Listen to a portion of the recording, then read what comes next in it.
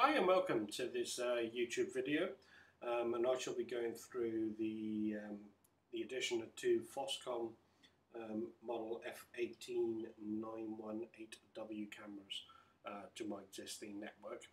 As you can see, I've got some Apple Macintoshes with an iPad, a couple of iPhones and Windows applications as well. But before I do, I thought I'd just take you through my network so you can see what we're dealing with here.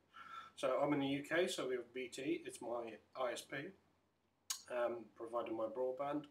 On the end of it, I've got a Dell router, but I'm not doing wireless on the router itself. I'm doing wireless via an IPod Extreme box, because I've got quite a few wireless applications and a separate box to do wireless and a separate box to do broadband is by far, if you haven't tried it, it's a lot quicker. So on the back of it, it's got 4 ports. One of the ports is taken up with the Dell router. Another one has got my Mac on the end of it. Another one has got my Windows laptop for work on the end of it. I've got another one connected to my Blu-ray player in my front room via the mains cable of the earth cable in my house, which is an interesting proposition. I've also got a wireless printer for everybody in the house to use, and you'll see the wireless elements next. And I'm just going to put a camera in here. Now, from a wireless point of view, we got a MacBook Pro, we've got a couple of iPhones, we've got an iPad, we have got a netbook, we've got 3 iPods, another laptop. Upstairs, where there's no wireless, no networking for data, we have 3 Airport Expresses, providing me with AirTunes and 2 old Windows PCs, but they have got Windows 7 on board. We've also got in my front room here, obviously telly, which is not on there, but my Wii, my PS3, my Apple TV, and that's where I was going to put another camera. Okay, so there we go, that's what we have. So I'm just going to show you the Word document again, and this will then take us through the settings of these cameras. Now, I should be talking about software, I should be talking about manuals. The software and the manuals are on the CD inside the camera box, so we won't be changing from any of the information that's on those. Okay, so first thing we need to do, before I even plug in these cameras, I did a couple of things to my router first, before I started. The first thing I need to do, non-router, was go on the internet and correct myself. I had something called a DYN DNS account. This is needed in order to provide you with a name. So you type that into your browser and that will take you to your ISP's IP address for my house. So that was the first thing I needed. The second thing I then need to do was talk to my router itself and change the DHCP scope of it to allow me to have some spare applications left or spare addresses left for fixed IP addresses, which obviously I need for the cameras. So I go up to 100. So camera 1, camera 2, guess what, 101, 102. And now, also we need some ports assigned as well, some port mapping for these cameras to use as well. So if you think about an 0800 number, and that goes to a local telephony number, which appears at your house, and then within your house you have extension numbers for your cameras.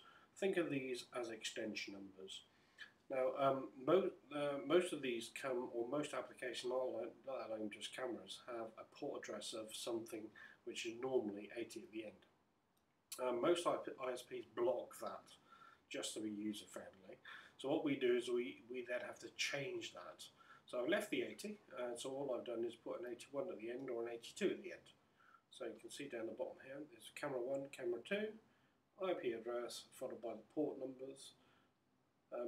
Protocols used, so I just have both of those, TCP and UDP, and away you go. Now, remember the DNS account you set up? You will need to then tell the router all about that. So you do that, and there's a DNS setting just about in every single router, there's got to be one. And then you find that and put your DNS account details in that you've got. Now, you also need to tell the camera software and test it. As well. Now, we haven't actually plugged the camera software in yet, but this is something you will need to do, but we'll do this at point 7. and as you can see, we haven't got many points to go through anyway. Okay, so the first thing we do is we unplug our cameras, get them out of the box, unplug them, plug them in. So first of all we need power, and we need put the arrow on the back, so we're going to do wireless but not yet. And then we'll plug an Ethernet cable in, and then we can plug that into one of the spare ports on the back of your router, or IPod Express in my case.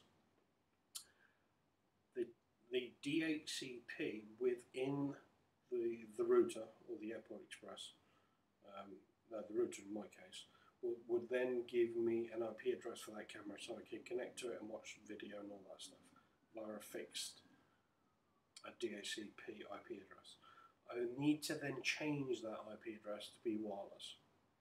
So this is how I do that. If you look at version 6 on here, I use the IP camera tool, which is a bit of software, which is inside the box, as I say. You then connect to the switch, the router, change that to a static IP address, set the correct ports, which you've done above, reboot, remove the cable whilst it's rebooting. When it plugs back in, it then connects in a wireless mode. And that's pretty much it. And then you can watch live video in a wireless mode, and then repeat the process for the other camera. And not forgetting, because you're at 0.7 now, to go back and run that DDNS test after putting all your details in. Okay, so there's a couple of differences in terms of the browser that you use in order to get to the cameras. You have something called ActiveX under the Internet Explorer of the Windows environment, which allows you to use the top logo instead of the bottom one, which then allows you to have 2 additional features, or no, probably 3 actually. One of them is this multiple camera view, which is quite useful actually. So it will show you the different cameras and what state they're in. You can also select option, show me 1 picture, or show me 4 cameras, or show me 9 cameras. You also have the ability to record and talk to the cameras. So you can talk via the microphone on your PC, and then the audio comes out of the camera and vice versa. Now that particular bit I wasn't all that bothered about, but I did like the bit about the additional cameras when you had to view each one. So let me have a look at what that actually looks like in terms of the browsers and how you log on. Here they are side by side, Internet Explorer on the left and Safari or Firefox or anything on the right hand side. So what you can see, there's your multiple device settings, which you have the options of on IE, and also back as well, which is quite a useful tool, so you can actually select back after I've made my settings, go back to the cameras and view them. Otherwise you'll have to log off and log back on again. Should have great shakes, to be honest. But this is what I did want to do most of all, is basically set up a trigger that if anybody walked past the camera or set the movement off, then the camera would take half a dozen pictures and email it to me. So this is entirely possible, but the camera software uses an old SMTP protocol only. It does from an outbound point of view. Now, in the UK, I found that there was only one supplier that offered that type of service, and that was this GMX account that did it. Now, what it also allowed me to do, once I did that and tested it, it then allowed me to put in 3 other email addresses of my choice, which I did find very useful. So here we go. Obviously you need to test it before you can add all these. This is an application test within the camera software itself. Then once tested, you will then be able to add 3 other accounts. But this is what it looks like.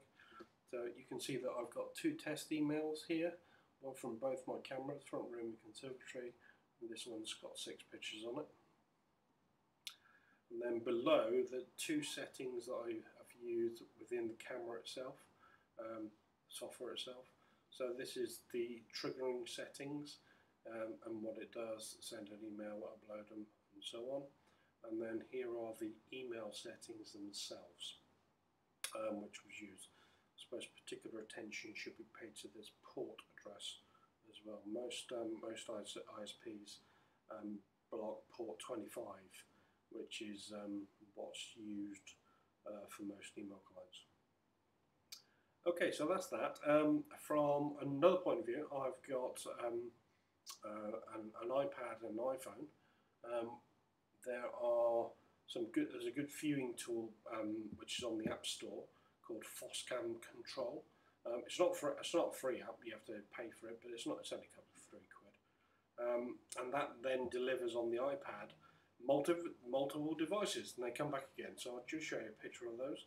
So this is in I can't remember what it's called, portrait mode? No, landscape, portrait mode. Yeah, so it's showing 2 cameras. In landscape mode, it actually shows 4 cameras, so it's split into 4, which is good. And then a couple of notes. From a LAN or Ethernet or wireless point of view, you need to, the key thing there is to put this number at the beginning. That's what it was. This bit at the beginning. It's HTTP : / whatever the IP address of your camera is, and then the port number that it's going to use. Also, you'll see that I clicked on something else. You're trying to connect to my camera.